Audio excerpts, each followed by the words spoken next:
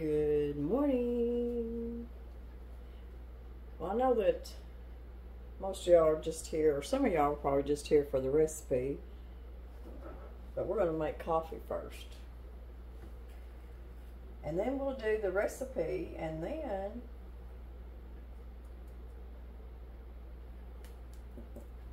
we'll see what's going on with the rest of the day, and we'll just talk a little bit. But first, we're going to get me a cup of coffee made.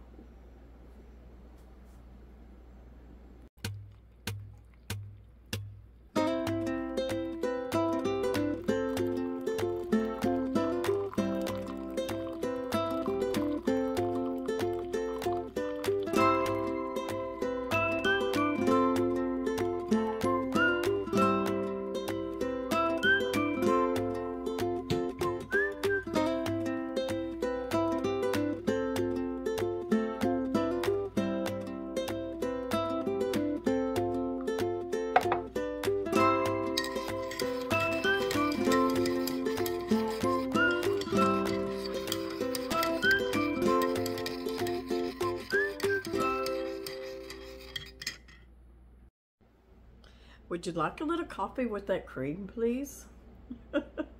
Yes, please. It's the way I like it. Lots of cream, heavy cream. Not able to get to my beautiful friends to get some fresh milk here. It's been a while. So, been having to do without that really, really good cream. So I had to use store-bought.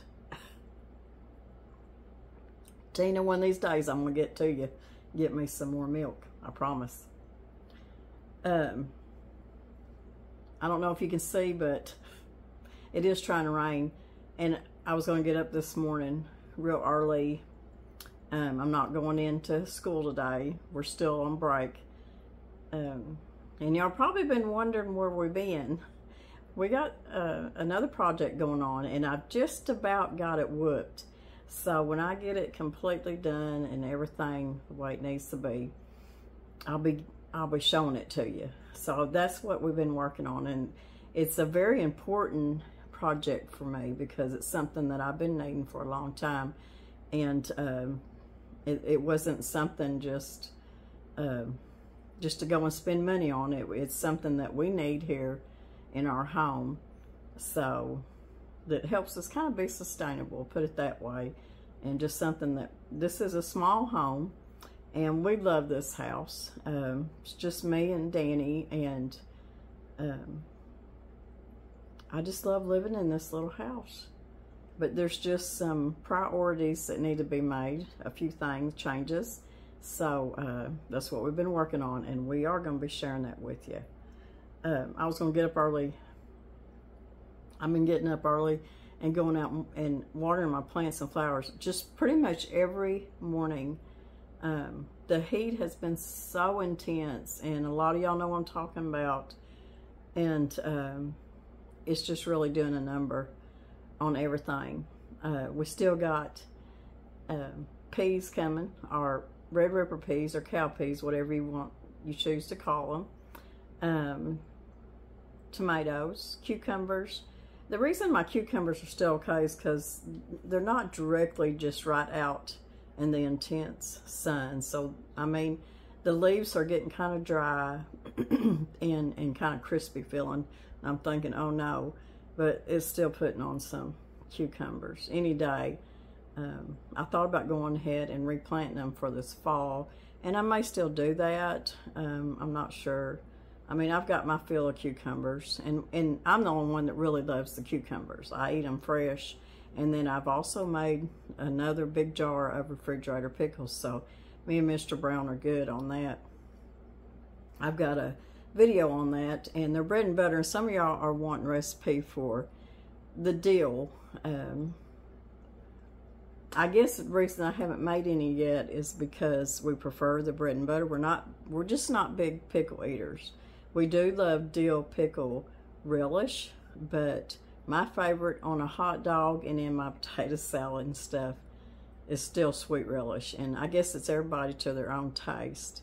So anyways, our squash is done, and we just ate the squash as it come off. I did put zucchini in the freezer. I did shred that up for different recipes, but they're just burned up. And not only are they burned up, but I've had an awful time with squash bugs this year.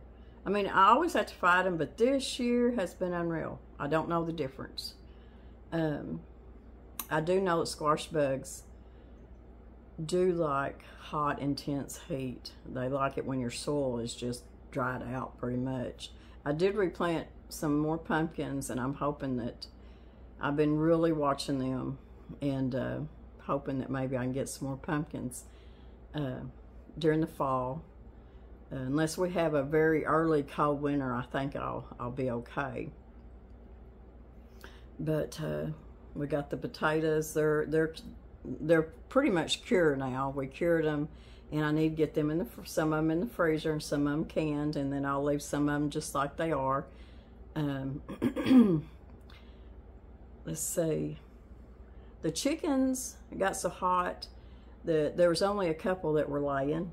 They're saying, this is just too hot, and I don't blame them. But I think the last couple of days, Danny's gotten several eggs, so some of them's, of course it was, last couple of days just been in the low 90s instead of way up in the hundreds, so maybe a couple of them decide they'd go ahead and lay us an egg. And usually we don't have that problem during summertime, but that's how hot it's been. You know, the other day we was talking about on our question and answer video, and I didn't mean it to make fun or anything, but when I had a comment telling us that it was so hot in Arizona that the cactus were dying, and that's awful. It's awful that it's that hot. And but it just sounded funny to me that it's so hot that the cactus are dying in Arizona, and that's awful, but it was just funny. So I wasn't making fun. I wasn't making fun of it. It just, you know, you don't hear that very often, but it is hot everywhere, y'all. So just do the best you can with your garden. Some rain's trying to come in, and I looked at the radar, and I think more's coming, so I may not have to go out there and use the well water. If it don't come on in, I'll have to go out there this afternoon. I'll have to go ahead and water everything. But I'm just trying to wait and see how much rain we get before I get out there and turn that well on again, let it run. But y'all seen, I showed y'all my little hydroponic system there, and growing lettuce, a little bit of lettuce, you know, if you need a sandwich or something, or you just need a little salad. And then, of course, growing all your herbs right there. If you have fresh herbs in your house, some of y'all live in apartments, and to have something like that. And it was very easy to use, put together. And, I mean, everything that I planted in the little cells come up. And, like right now, I could go over there and I could make me a little salad. If I'm making something, I need some basil. I got my basil. I've got some cilantro. I got a little bit of parsley. My chives are taking a while to grow, and I did plant some celery, and of course, celery does take a while. I may have to kind of thin them out though. But I mean, that's what I started, and the chives, wish I'd have planted more chives in it.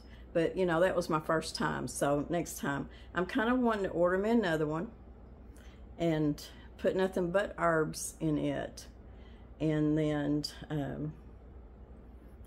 maybe as time goes on, I may plant one with nothing but the lettuce and one with herbs. And I think that would be great. So this is not a review or nothing like that on this. There's different kinds on Amazon that you can look at. I will put this one, if it's not already, it may be either in my garden part of my store, or it could be, who knows. Sometimes I put so much in the pantry part of my store. I need to go in there and really clean that store up, but I just don't have time. I just, most of the time, when I see something that I'm using or that I have bought or I think that y'all might like, I'll just put it there in the store. But anyways, Danny, like I said, he's at work. I'm hoping it's gonna rain. I've got bread made. I don't need to make no bread today, but I am going to continue working on my project, and I want to get that done pretty quick. But I want to sit down and let's just talk a little bit. I want to start showing y'all, I've got so many books, I want to start sharing them with y'all, and because I know a lot of y'all love looking through books like I do.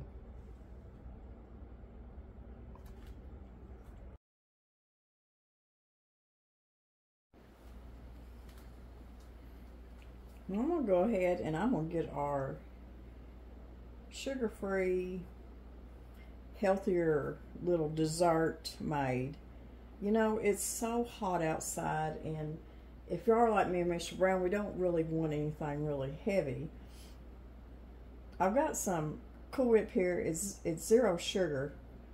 It says right here that it only stays fresh in the refrigerator for 2 weeks. But you can make your own with some heavy cream, and you can not add no sugar to it, but just add your sugar substitute. But I wanted to, when I seen this, I went ahead and got it because I wanted, some of y'all may not know that it's out there that like to use Cool Whip as something fast to whip up a dessert instead of having to make your own out of heavy cream, which is what I prefer. But I did see this and I wanted to show it to y'all. Then I've got some Greek yogurt, strawberry. You can use any flavor that you want. Strawberry, cherry, lime, just lemon, whatever kind that you prefer. And then I've got some sugar-free strawberry gelatin. Now if you don't want this sugar-free, just use your yogurt and regular whipped cream or regular Cool Whip and just your regular strawberry gelatin. Your children and grandkids would love this. If you're watching their sugar, make it all as much as you can sugar-free. And it's really easy. And it tastes so good. Like I said, you can use any kind of flavors of yogurt, strawberry gelatin, to make up your own little flavors there. But this is strawberry Greek yogurt. I usually always keep strawberry because usually if I've got grandkids here that like the yogurt, that's usually what they like.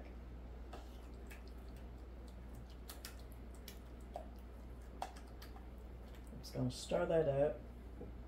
For y'all that are new to my channel, oh, thank you so much for subscribing and spending time with me and Danny, aka Mr. Brown.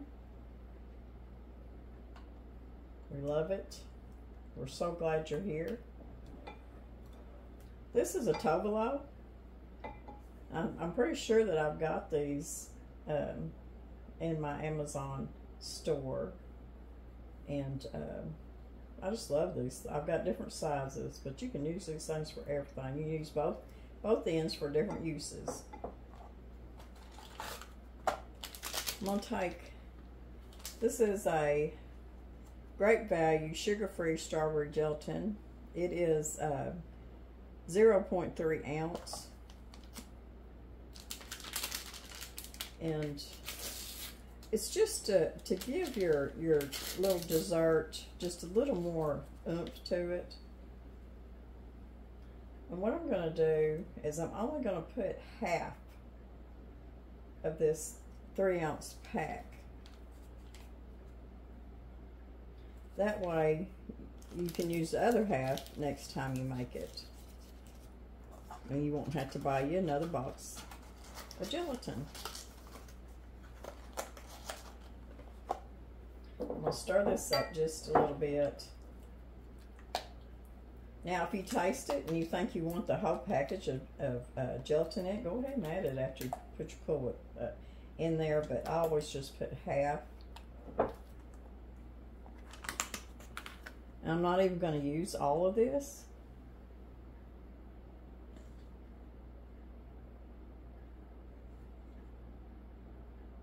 I'm going to try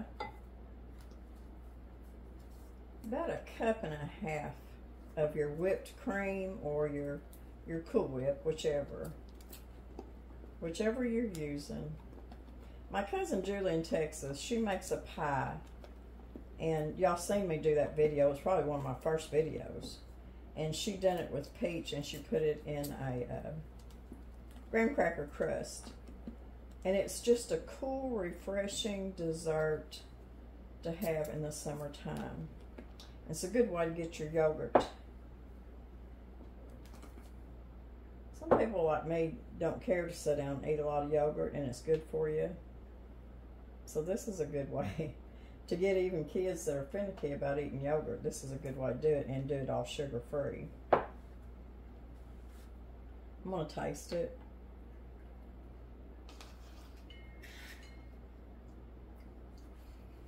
Tastes pretty good. Now, the fact that this is all of it's sugar-free, the gelatin and the Cool Whip, so it's just not going to be real sweet, so you got to be prepared for that. But it's a really good, really good dessert. And what I'm going to do is I'm going to put them in. Y'all remember when I've started doing cooking for two, and I'm going to continue doing it too. I went to the flea market, and I'm just wanting some little containers for me and Mr. Brown so I can just make a few little desserts. And I found these at the flea market, and these are so pretty. I paid $1 for this one. I paid $1 for this one, and they're heavy. They're not light, and they're so pretty. And I paid $2 for this one. So I got 3 really pretty little dishes for $4. And that's all we need right there. So you really don't need to go online or anywhere and spend a bunch of money. If you're able to go to flea markets and little yard sales and stuff, you can pick up stuff like this to make your little desserts in. Cooking for two desserts. This is a really good consistency, and I think we're gonna stop right here.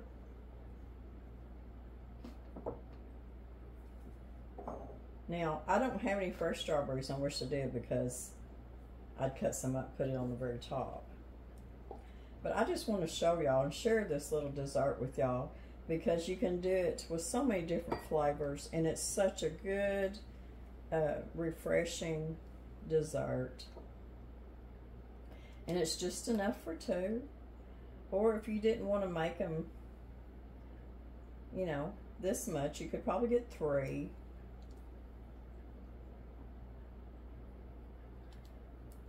Put you a couple little strawberries on top. If you want to do the peach, you could cut you a peach up. Put you a couple little slices of peach on top. You could do lime. I mean, sky's the limit. And a lot of y'all happen to watch your sugar, especially. And this is just a wonderful dessert.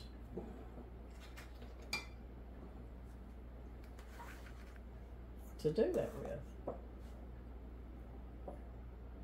I wish I could make this prettier for y'all. Like I said, I have not been to the grocery store to get, excuse me, to get strawberries.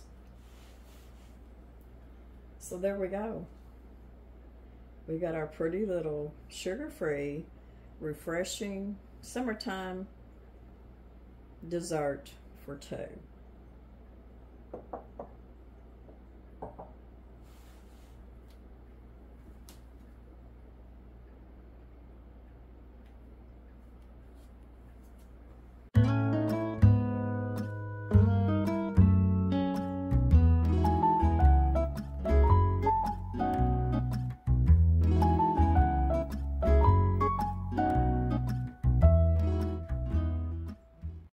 cantaloupe out of the garden turned out sweet. My hydroponic little system here has done really good. It grew lettuce and basil and chives and parsley and cilantro, and it's even growing celery. It's done a really good job. And I'll put it down in the description box in my Amazon store. I bought this myself. It's not a review, and it really does work. And I'm probably going to buy me another one to plant probably just herbs. Okay, we're going to come back to doing something that y'all have really loved when me and Mr. Brown done it. And I don't know why we got away from it. I think, you know, we got on into summertime and things just got so busy. But a lot of y'all loved it when we read out of this book, We Had Everything But Money. So I thought we would continue some of that reading too, because I love reading. I love reading these books, and I love reading all kinds of books, especially recipe books. You know, we had everything but money. That is so true. But we just didn't think any different, I guess. You know, living there with Grandma and Grandpa, and then Danny's family being the same way, and I was with them all the time as a young girl. And the area that I lived in, the little country school that we went to, all the old stores around us, mom and pop stores, most of the roads that we drove on were still gravel at that time until you finally hit the highway. But we didn't consider ourselves anything but normal. We didn't have any luxuries, like I said, and even at one point we used an outhouse because we didn't have an indoor bathroom for a while. But finally Grandpa was able to get in there, and he turned a walk-through closet, he turned it into a bathroom and put a clawfoot, beautiful clawfoot bathtub in it, and a stand-up shower. And I can remember the sink. It was one of them sinks that attached to the wall, and then the faucets was up on the wall too. And the little heater was one of them really old gas heaters that lasted forever. But yeah, just an old farmhouse. It had a closed-in back porch. That's where they stored a lot of stuff. In fact, that's where we took some of our baths before we got a bathroom, because Grandma had a wood cook stove just right around the corner in the kitchen. And there was a front porch with a swing on it. But there was a creek right down the hill from the farmhouse. And that's where we spent most of our time. And Danny can tell you the same thing. We had everything. And we were so happy. No luxuries. We didn't go out to eat but maybe once or twice a year, and it had to be a special occasion. When we learned to drive, I learned to drive a little bitty Datsun truck my grandpa had, and it was a standard. So everything that I learned to drive was a standard. Tractor, everything. And I felt like we had everything. We did. And there was not any luxuries at all. But you know what? Them were such happy times. So we didn't have money, but we had everything. And that's what this book is about. But it tells a lot of stories too. So y'all that are new to the channel, off and on we'd read some of these stories. And like I said, we got busy and stopped. But I'm fixing to read another one to you. I'm still hoping the rains are coming. Priceless Memories of the Great Depression. It's by Clancy Strock, and the contributing editor,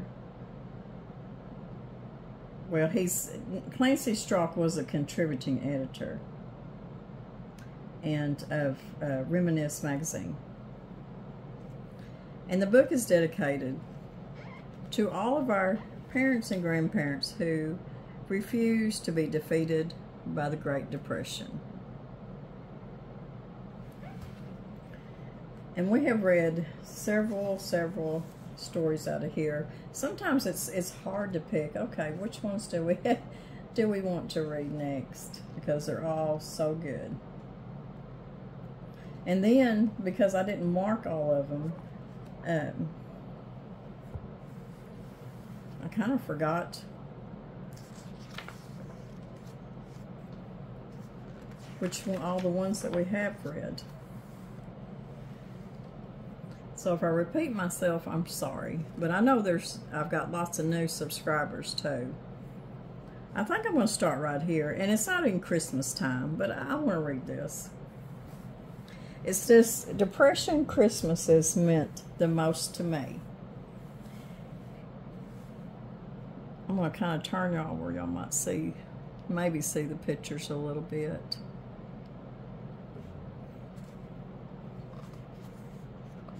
There's kind of a glare on it.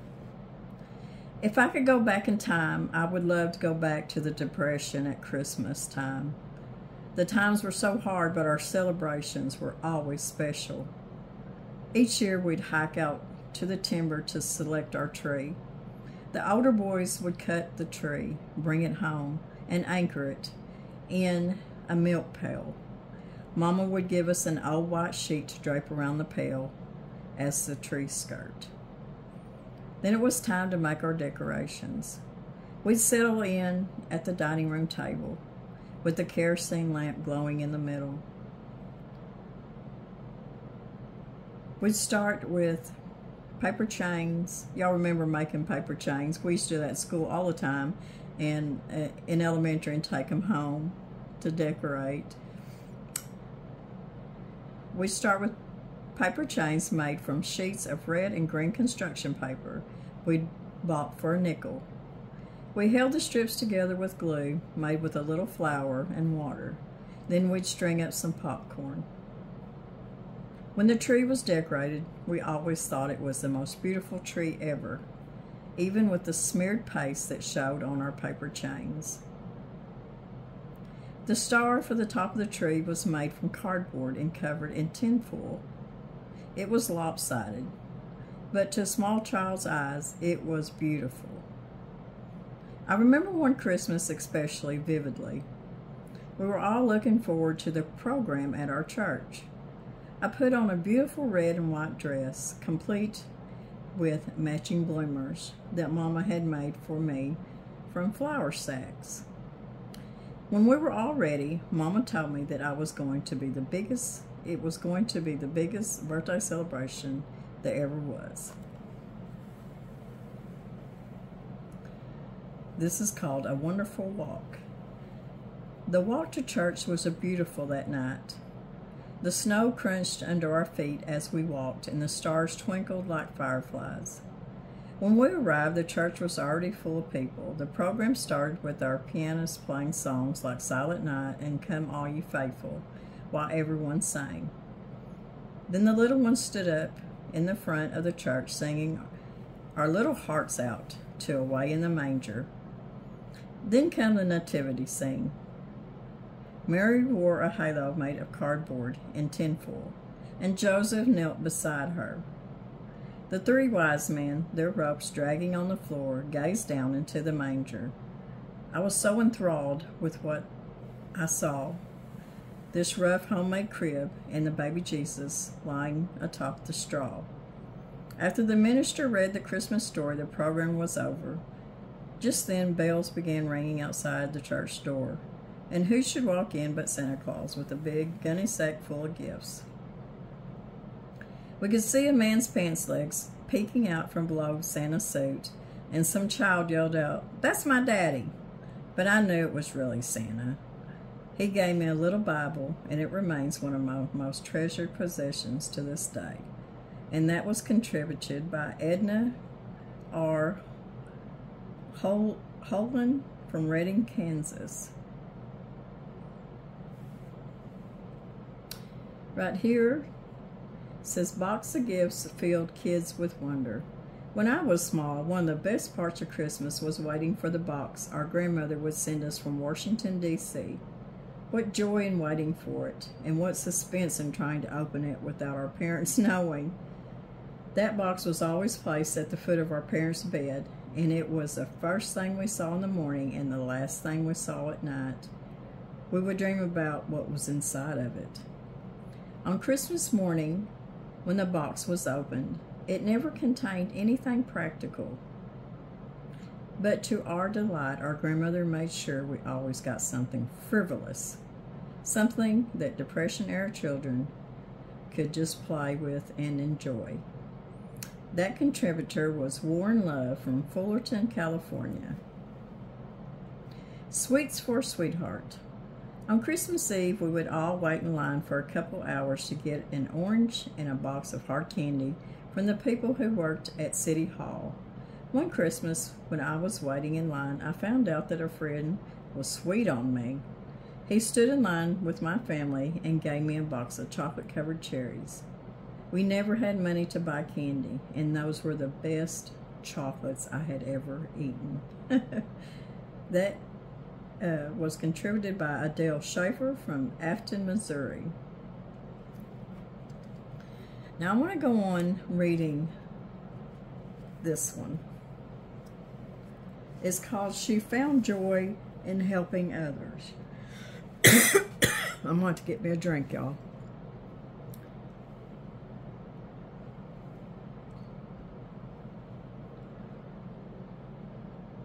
I'm going to move y'all just a little bit.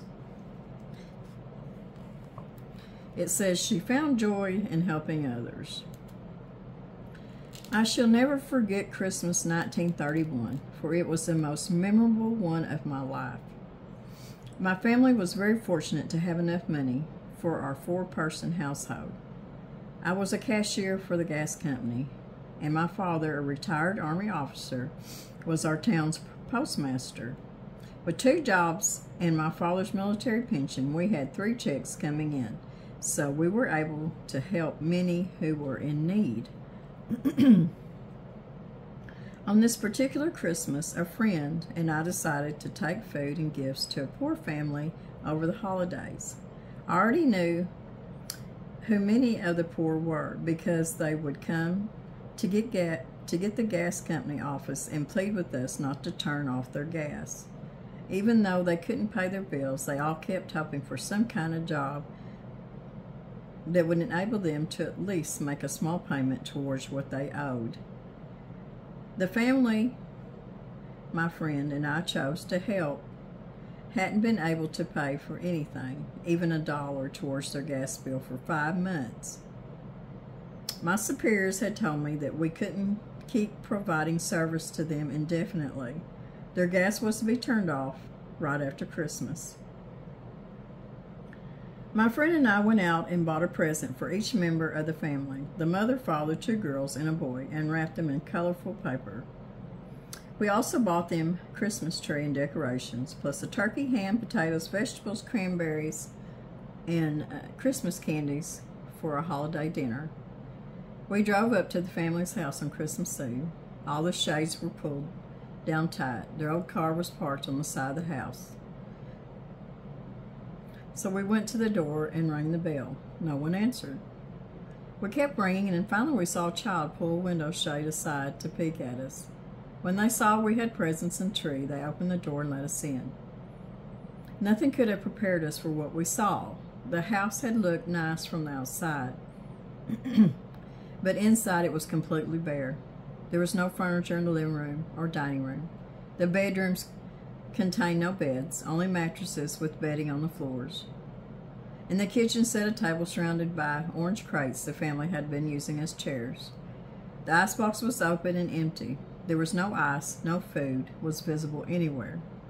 Tears ran down the mother's cheeks as she helped me unload the groceries we had bought. The father explained that he had sold all the furniture to buy food for his family. Now he had nothing left to sell and no gas for the car. We had no idea they were so destitute. As we walked back to our car, the father walked with us, thanking us over and over as tears streamed down his face. Before our visit, he had sunk deep into depths of despair.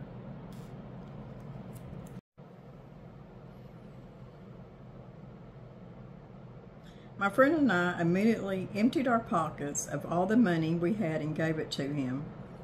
It was only $8, but it was enough for him to buy gas, ice, and other things the family needed.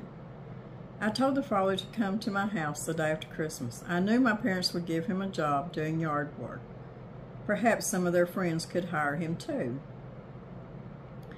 We also promised to ask them if they had any extra furniture he could use to start refurnishing his home. With that helping hand, the family got back on its feet. The father turned out to be an excellent at yard work, and he built up a large clientele for himself. That was a wonderful Christmas for me, and it quickly taught me the great joy to be found in helping others. And I have done this every Christmas since then. I got a tickle in my throat.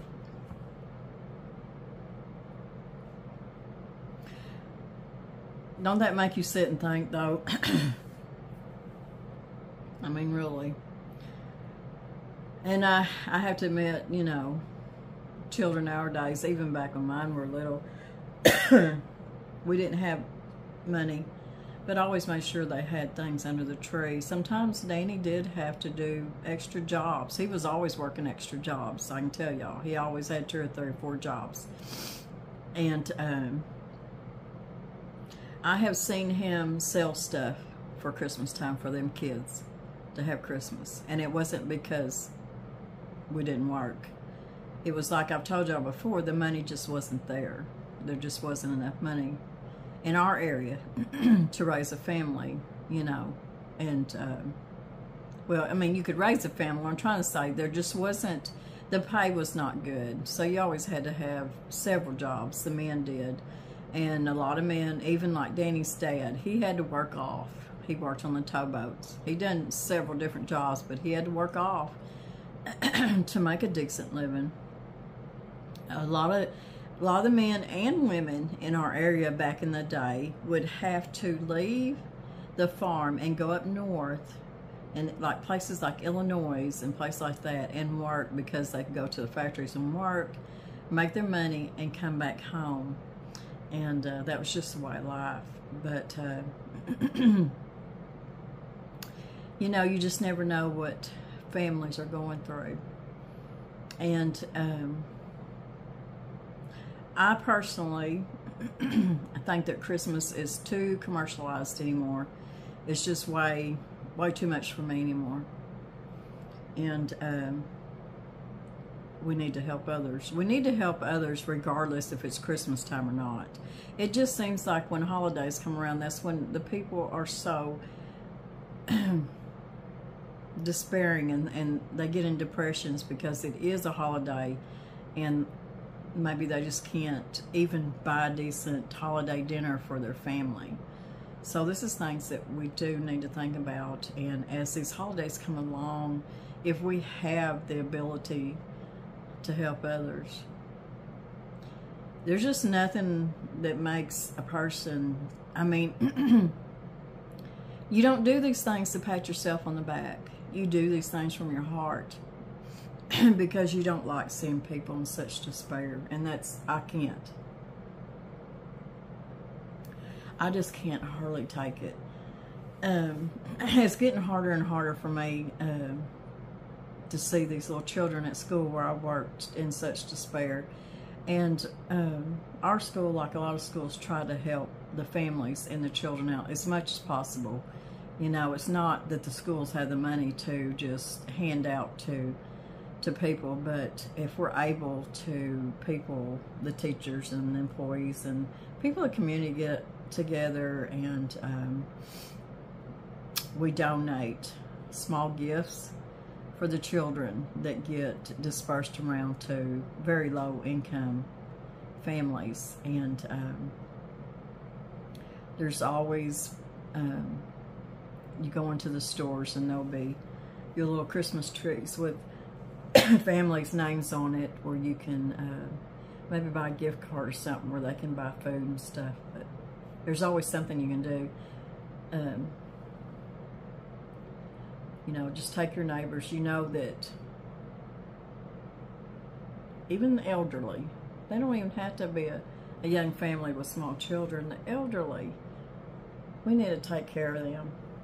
and that's where I get frustrated, because when it comes to our little kids and our elderly, they're just so left behind, and it frustrates me. And I've talked about this before, but I don't want this to be a despairing video. I want it to be uplifting. And of course, it's just August, and I'm fixing to put this video out. You can tell how far behind I am, because I'm doing a video and fixing to try to upload it. But we're into August now, and the holidays are several months away. But it's just something, people have different personalities. You got givers and you got takers. And people that I've been around most of my life, or even people that I just meet in one day, I can tell you their personality. I can tell you if they're a giver or a taker. How can you tell if you're a giver or a taker? Take 1 week of your life and reflect back on it, and every day of that week, think about what you've done each one of them days. What did them days consist of? And that will pretty much show you if you're a giver or a taker. And that's what I've always tried to reflect on my kids and my grandchildren. Be givers from the heart, not to pat yourself on the back, because you want. Be a giver because you want to, because you care, because you love. There's too much taking in this world right now. Take. And it's not all about money. It should never all be about money. It should be about the small things. Listen to someone that needs to talk about things they're going through, or the loss of a loved one, or they're just lonely. That's a gift to people. Stop by an elderly's home and just talk. Sit down and talk to them for a while, because they love to tell stories of their life. Little kids. Every day should not be full of, don't do this, don't do that, get out of this, get out of my way, I'm on my phone, It should be teaching them and spending that time with them. So, if you're the kind of person that would rather do for others than yourself, then you're a big giver. And always, always give your time to the Lord. Study. And that's our first giving thing, is studying and teaching the Word. So, anyways, I'm sorry I didn't have a big recipe today. Like I said, we got a lot going on, but as soon as we get done, I'll be right back in the pace of doing things. And it's been so hot, and the house has been so hot. I have not been doing a lot of baking, y'all. I've been making my bread in the bread machine, and some people say, well, that's not homemade bread. Yes, it's homemade bread. I put all the ingredients in there, and I didn't exactly stir it or put it in the oven, but I did bake some homemade bread, especially when you mill your own wheat berries and stuff. It's just so much. And the biggest thing is that you're not turning your oven on. So, of course, when it cools off, Miss Lori loves to bake. So, and y'all know I do. And a lot of y'all want some more bread machine recipes, and I need to do some more of those. I need to do a little bit of canning. I've not done a lot of canning this summer because I'm just going to tell y'all the truth. It's just me and Mr. Brown, and I've got enough for me and the kids. But I had put quite a bit in the freezer, like my okra and some squash. I didn't can any squash or zucchini or nothing like that this year. I didn't make any pickled tomatoes or pickled okra because I have a pantry full of it. I didn't make a bunch of tomato products We have had some beautiful tomatoes. We've been eating them fresh and giving them to others. I've been making like sauce, homemade salsa and picante sauce and stuff like that. Of course, we eat them every day, just about fresh. But I've got so many tomato products in the pantry right now that I don't need them. In my pantry, there's not, talking about the pantry, what I'm doing is going to help my pantry issue of being overstocked and not enough room. But anyways, I kind of give that away, didn't I? But green beans, I didn't put any more green beans up. We still have green beans from 2 years ago. And it's not because we're not eating them, we just don't eat them as much as we used to. And when you got kids that either grow their own produce or they go to the farmer's market. But dehydrating and freezing, and I'm fixing to do some canning though. I have got so much jam and jelly in my pantry that we're not going to be in need for any for several years, you know. So that's just something that you have to think about too. And I'd love to do a video on that, but doing a video on that, you're going to offend people, so you have to be careful. But I am going to do a video of how much, you know, how much is enough. How much in your pantry is enough. And that's something that we all need to figure out. There's been so much fear-mongering going on anymore that I think it just scared people. When I talk about pantry, I talk about my grandma and my mother-in-law's pantry. We're not preppers. We just live, and they lived, and they put in their pantry what they knew their family needed.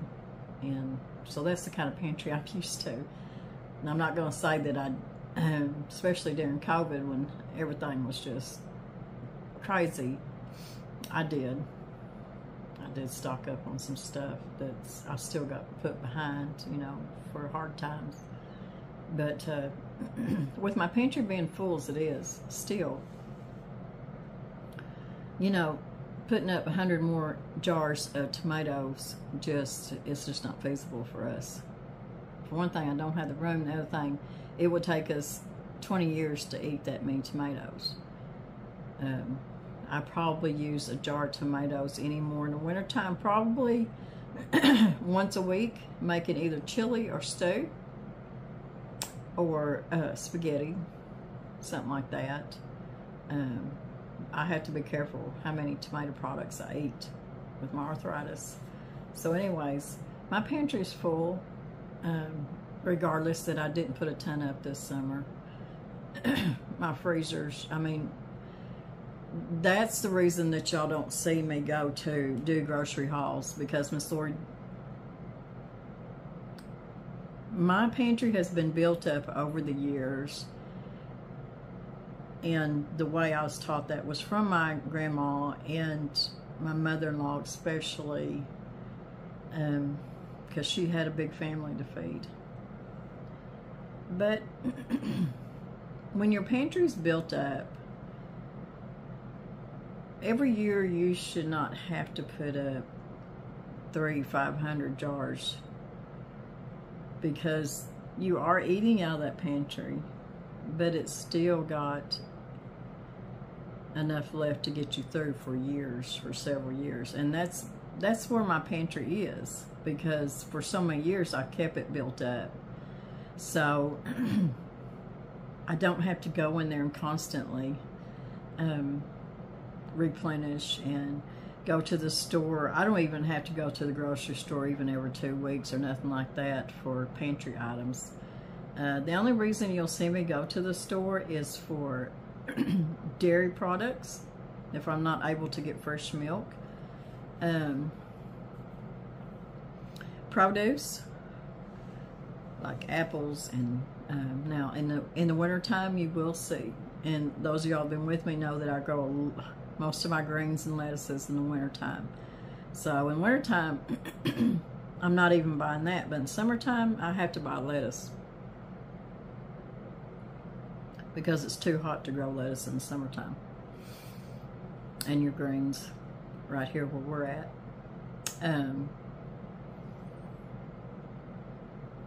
I mean, just, you know, like, I try to grow celery in the wintertime, but everything bolts in the summertime, stuff like celery and stuff. So it's mostly produce that you'll see me buy, or dairy products. But anything more than that, Miss Lori just don't ever have grocery hauls. I guess I could start doing grocery hauls on my produce, huh? Because I know I even watch some of them. But the ones I like to watch are the frugal ones. The frugal mamas that do the frugal shopping. Now, when my daughters like to go to Aldi's and stuff, and they're very frugal at their grocery buying, I like to go with them and just see if maybe there's something that I could put in the pantry. Maybe there's a deal on something or something like that. But as far as corn, green beans, tomatoes, okra, squash, and I know I'm leaving stuff out. I've even I cut up a bunch of celery, and I like to freeze my celery. I vacuum pack it and put it in the freezer for when I need it for cooking, stuff like that. But I do need to dehydrate some onions and get them put up and stuff like that. I have all the herbs I'll ever need. I couldn't tell you how many years worth of herbs I've got put up, because I dry them and then I just either vacuum seal them or I put them in jars. So, and if I get to where, say something like onion powder, if I'm getting low on that and I don't have what I need, you know, enough onions to make my own onion powder, I'll go ahead and buy it in bulk and it'll last me forever. But everything else, from flour to sugar to oats to all my wheat berries that I mill to make different breads and my breads and stuff like that. Now, I have wheat berries that have never been opened that I keep back for, in case times really got, you know, hard. We did take the hogs to the processor, so I'll have lard pretty soon that I'll have to render down, because we've been without fresh lard for a while because we didn't have any hogs to take off at that time. At this point, we don't have any more hogs right now. They were either sold or went to the processor, and that's why we raised them to eat. We didn't raise them as a hobby or pets, and that's just part of homesteading. That's just part of being sustainable. So right now, the only animals we got right now, besides the squirrels and the skunks and the coons and armadillos and the deer, and we evidently we've got a few bears coming through here too, but they've not caused any issues. But we've got pictures of them, different areas around us. Chickens, that's all we've got on our homestead right now. And the price of feed is going through the roof, and so sometimes you need to put your pencil to it to see if it's if you've got a local farm or a processing place that you can buy. You can buy good meat online too, from so many farms here in the United States that ship you really good meat, because I have ordered it before, anywhere from beef to pork to chicken. And right now, I don't have any chickens to process. And really, I haven't since my son and daughter-in-law, and we would get together and process chickens. Since they moved, we haven't processed any. So I've been ordering chicken. It's a place here in Arkansas, and they send it to you online, and it's always still frozen when I get it. Very good chicken. So there's places online. But the feed has gotten so high that you need to put a pencil to it to see if it's feasible to feed something out, or to maybe find a local farmer, or like I said, online. Your online is going to be higher, of course, but most of it that I have tried I haven't done any reviews on it except maybe back in when I first started. I think I done Porter Road or Butcher Box or something, and they all have really good meat. We spend a lot of money feeding these hogs out, a lot of money, and we know what they've been fed, and we know they were taken care of. But like I said, we have local farms that we know, the farmers, and how they take care of their animals, so we're not afraid to buy their meat at all.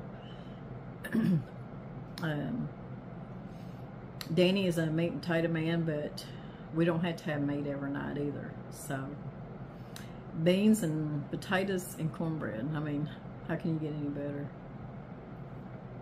Anyways, I need to be getting off here because I'm not getting nothing done. And I've got so much to do. But I wanted to get on here with y'all because I know y'all think we've just left, and we haven't. But we'll be back pretty soon with stuff going on. I'm hoping maybe Friday I'll have a video uploaded too. I'm not sure if it'll be a recipe or canning or who knows. Like I said, the garden stuff. It's just not very pretty out there right now, y'all. With all this heat, and my zinnias are beautiful, of course, y'all seen them, but the gardens just are not that pretty right now. They're just suffering so bad. I mean, even though we're still getting tomatoes and stuff, oh, everything just, bless their hearts. The plants are suffering. And if you go out there very long, you'll suffer too. We have gotten so used to air conditioning, and because used to, you know, like I said, we didn't have air conditioning, so we didn't have that luxury for sure. But anyways, I'm gonna get off here and try to get caught up. I think Mr. Brown's coming in at noon. I'm gonna have him some lunch cooked and try to have some more done here. When he comes in, he tries to help me too, because there's a lot of stuff I can't do by myself to get done what we've had going on that I want to show y'all really bad. But anyways, y'all have a good week. Hopefully I'll be back by Friday.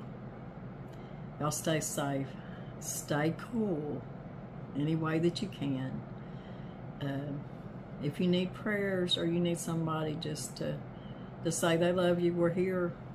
Comment below, talk to us, whatever it takes. We love y'all.